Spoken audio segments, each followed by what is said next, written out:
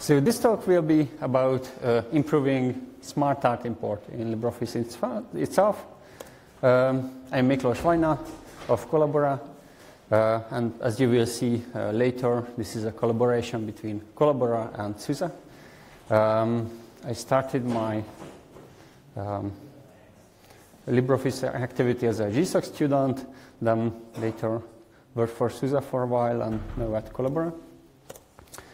Regarding SmartArt, the motivation for this work is that we already had basic support for importing SmartArt, typically from PPTX files, but it can appear in XLSX or docx as well.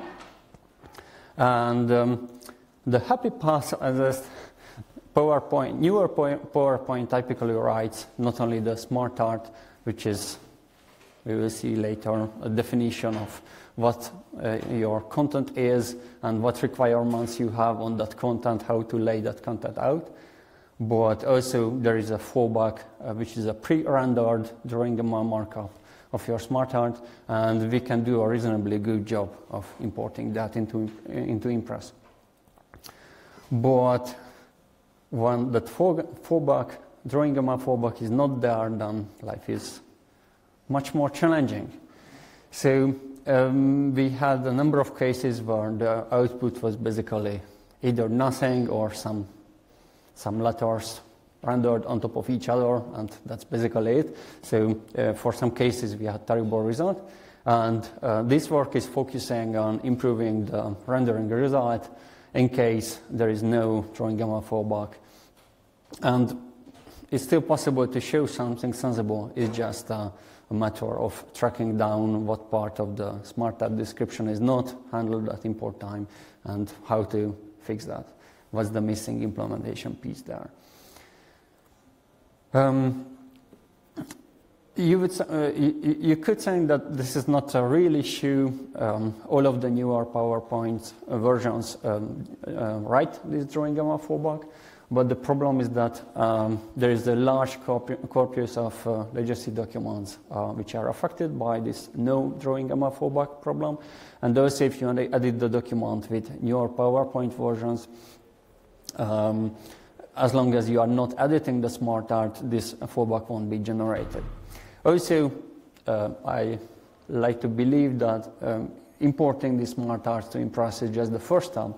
But it would be much more interesting later to actually allow editing of these SmartArts. And if editing is part of the game, then we definitely need to have this functionality to take the SmartArt markup and do our own layout. So that's basically why I think it's a good thing that this is improved. And as a next step, I would like to present a few SmartArt types which are now working much better. So the first thing will be the rendering of various list types. So for all of these examples, what you see on the left-hand side is the old LibreOffice rendering result, and what you see on the right-hand side is the new rendering result in Impress. For the vertical box list, the old rendering result was basically not readable. The new one is close to what PowerPoint would do. And then we had quite similar pre-canned SmartArt type in PowerPoint called vertical tab list. Again, the font color was not correct. Also, if you had enough content in the left column of the pictures or the shape, then that was not really readable. The new result is, in many cases, not perfect either. So the idea is that let's improve this up to the point that at least all the content is readable. If there is some interaction between the various shapes of this SmartArt, then it's clear what is the meaning of that relation, and don't spend like a year on just one type, rather make much more types readable and good enough so that we can move on to the next type and so on. So this is not perfect, but the hope is that for many types, this is now much more readable and much more usable compared to what it was. So a prime example of this is this line list where the lines are still not perfect, but this was just not readable before. And now we see that this is a lined list. Or in the vertical bracket list case, simply the content of the actual element on the right-hand side was completely missing. Or just improper sizing of these child shapes made that if you had enough content, that it was just not readable. Then we have the vertical table list, which was again something that where just the size of these child shapes was so incorrect that if you had enough content, that much of the content was simply cut off. So far about these various list types. Another bucket of various subtypes is the process types, and inside that the first thing is the accent process. So again, just due to the incorrect calculation of these text shapes, in the previous case the content was basically not readable, and now it's readable. I would also note that next to the text content, there also the bullets are no longer missing. And in case you had some more content inside a single text shape and you had multiple paragraphs with bullets, then the existence of these bullets is very, very important, because that's the only visible separator between the separate paragraphs. So just remove the bullets and it's possible that the meaning of your content is just not something people can understand. So these bullets are very important. Then we have one more process type, this continuous block process, where again the size of the shape was just so small that if you had enough content, then the content was cut off. The last type I was recently working on is this organization chart, which is pretty complex. One metric to talk about the complexity of this chart is the number of XML lines that described all the constraints for laying out. And the previous ones are typically around 300, 400 lines. The organization chart markup is around 1,200 lines, something like this. So it's pretty complex. It just takes a lot of time to simplify these documents up to the point that they are simple enough that they are still interesting, and it demonstrates the problem. On the other hand, the size is manageable, so actually you can efficiently debug them. So what you see on this picture is garbage on the left, as always, but on the right you see a strange organization with multiple managers, where some of the managers have no employees, and this manager 2 has an assistant and also 3 different employees. And there are connector shapes between these two, so you have an idea how the organization is actually shaped. And this one was very interesting because this shape is constructed by basically 2 algorithms. One is one algorithm is focusing on how you lay out employees next to each other, so it's a vertical algorithm, and the other algorithm is focusing on how you lay out one unit, as in manager, optionally an assistant, and the employees. So it's a vertical algorithm. And not much of this is documented in the OXML spec. So your best bet is that you play around with PowerPoint. You get an idea of what's the possible intent. You simplify this huge markup to something sensible, 100 or 200 lines. You try to guess what's actually ignored during import. What's the reason you just get this garbage and not the readable chart, and you try to implement the algorithm in a way that it mostly behaves compared to what you see with black box last time. So far are the results, and for the rest, I would like to share some details about how this is implemented.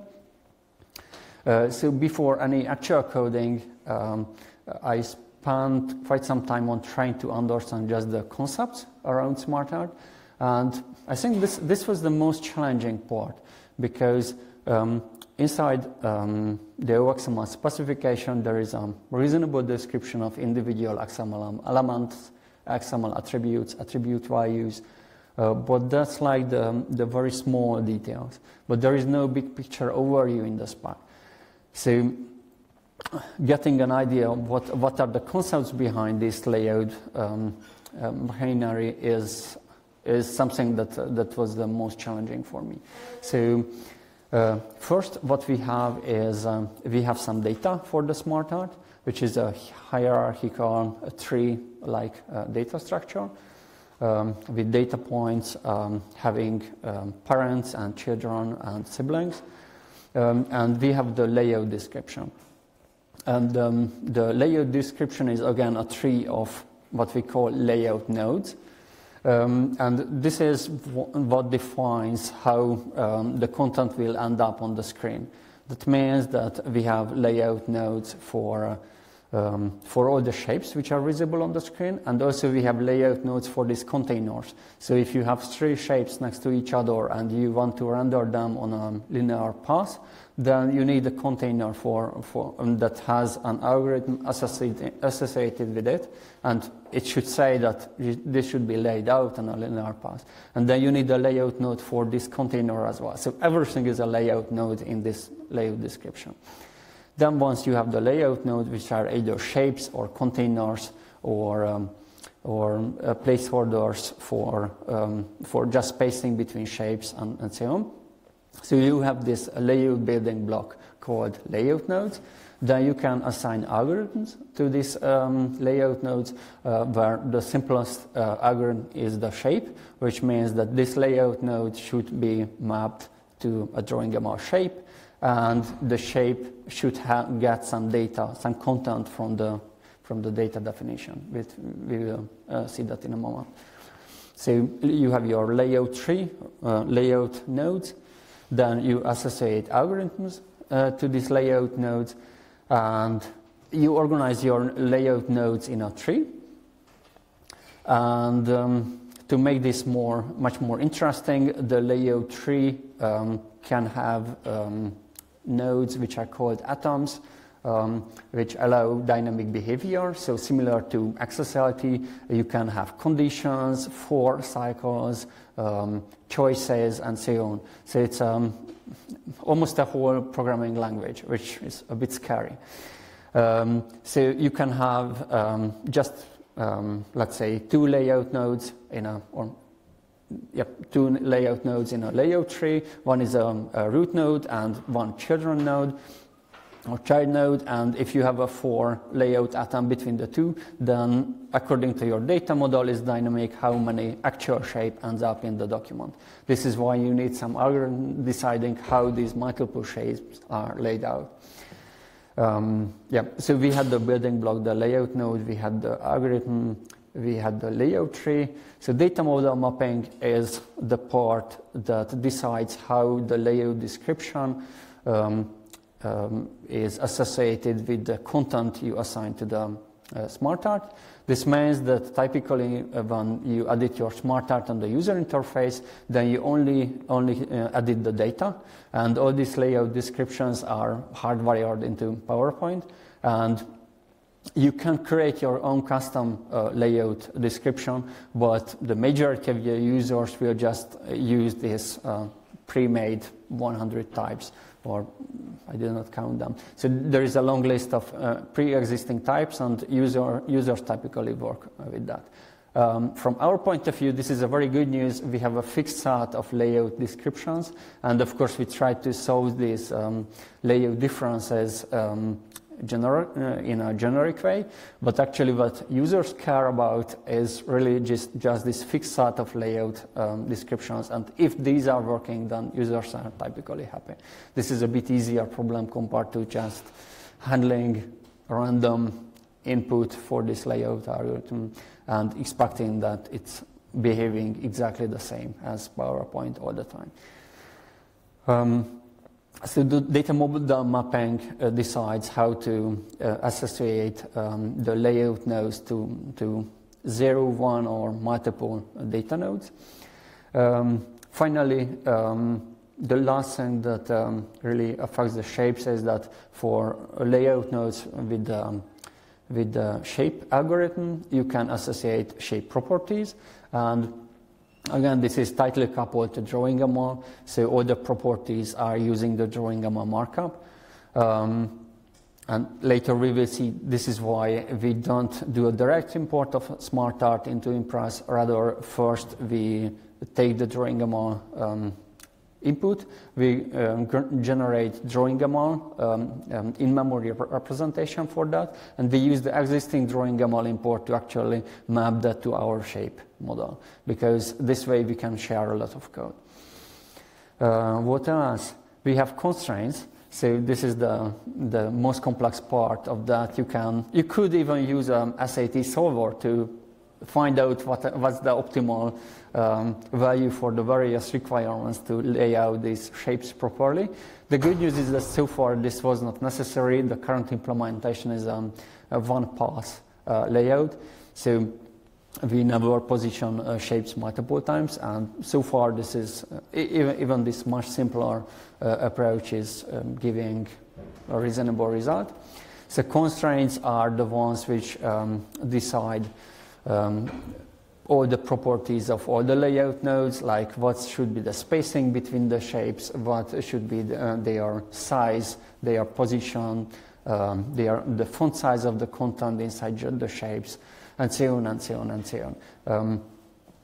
If you use this automatic text sizing in Impress for normal shapes, then this is similar. It's just not a single setting which does something automatically, but a long list of properties, and all of these are calculated automatically.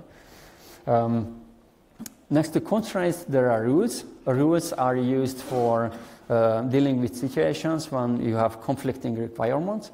So in case, for example, you give constraints that it's clear what should be the size of the shape, but then you have lots of content inside the shape, you have this conflicting requirement that on one hand you want to have all your content visible, on the other hand you have requirements for the size of the shape, so it should be, let's say, small. And then rules come into the picture, and rules can decide what happens when you have the conflicting requirement. For example, the rule might say that if there is not enough space inside the shape, then you should give up the constraint about the height of the shape, so it will be a very tall one, but at least your content is readable.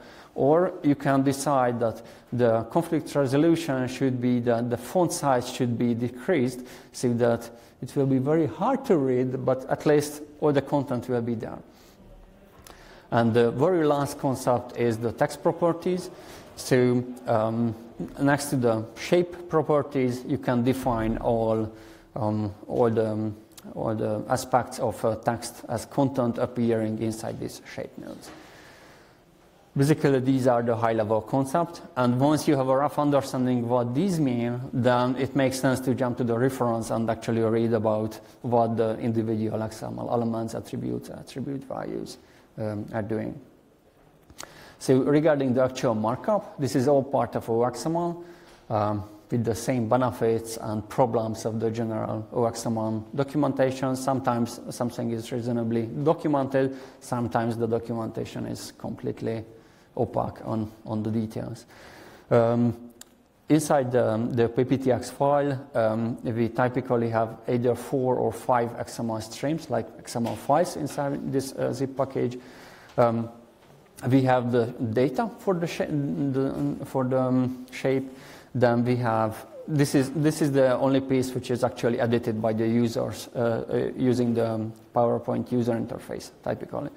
Then we have we can have shape styles which are specific to this SmartArt instance. This is defined in the quick style XML. This is typically not edited by the user. We can have color schemes. This is using almost the same markup as document themes. So this is again something that's typically not edited by the users. They just say that they want some dark color, let's say dark. And in practice, perhaps that will be dark blue, and then they want some text on that, so it should be text color, and it will be white, so that it's actually readable on dark blue.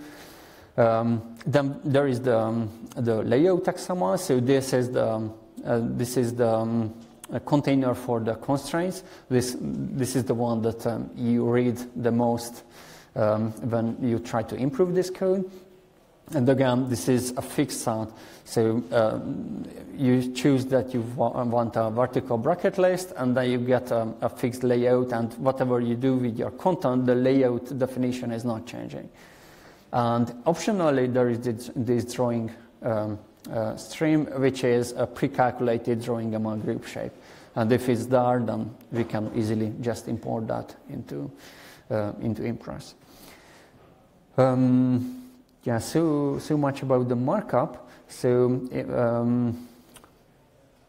speaking about how this is in the LibreOffice code base, all this SmartArt handling is inside the drawing ML import, and there is a subdirectory for diagrams, which is just the name for SmartArt. Probably SmartArt is some product name, and diagram is the alias used in the specification, but they are the same. At the moment, all of these layout is happening at PPTX import time or OXML import time. So if you want to test how this behaves, then you need to open a file, and you will see the result, and you tweak the code, and again you re-import. So it's unlike writer layout, where you open a document and you actually edit the document and see how the layout reacts to your keystrokes. This is an import time thing. And as mentioned, this is a two-step approach.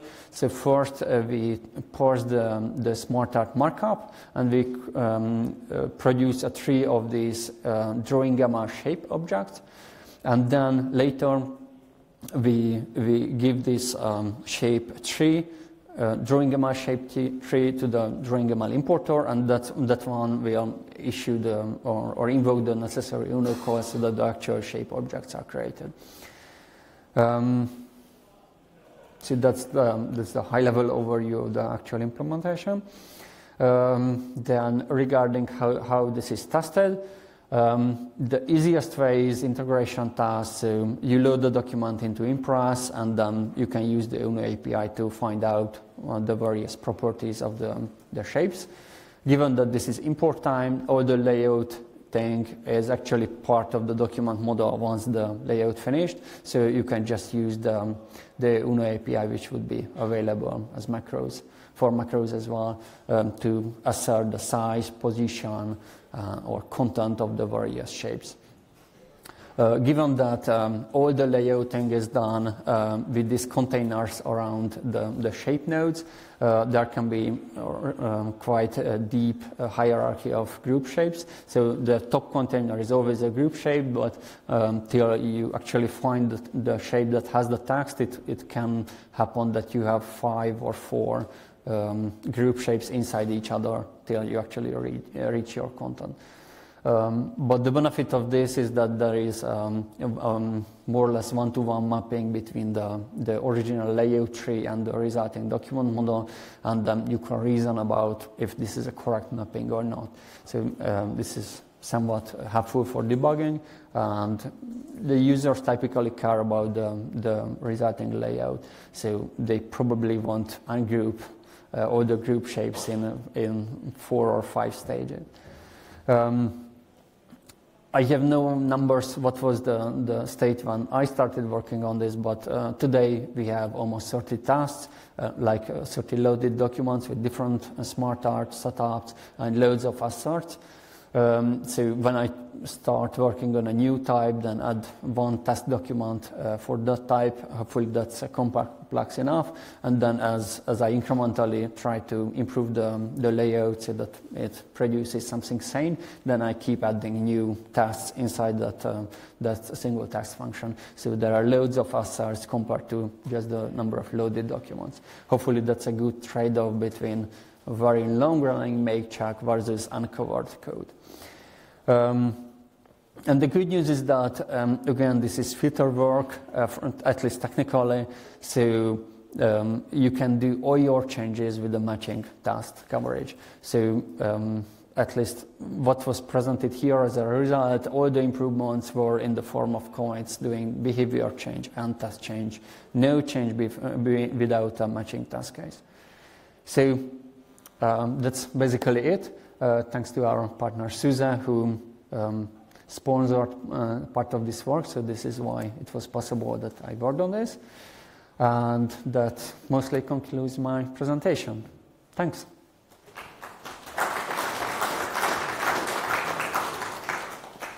Are there any questions? Yes, in the front row, Vajna. Is it correct that it is only about reading this SmartArt?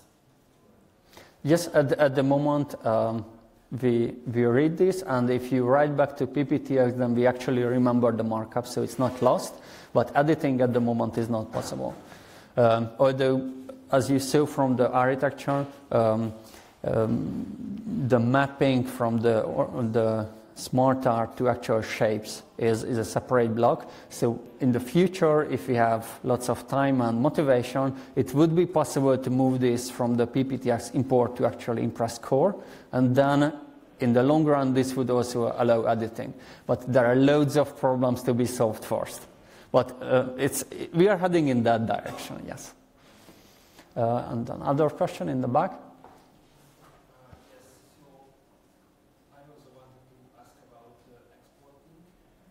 The current state of the export is that if you just import your SmartArt and you save back to PPTX, then all this SmartArt markup is remembered, but you can't edit your shape and still preserve your SmartArt declarative description at the same time.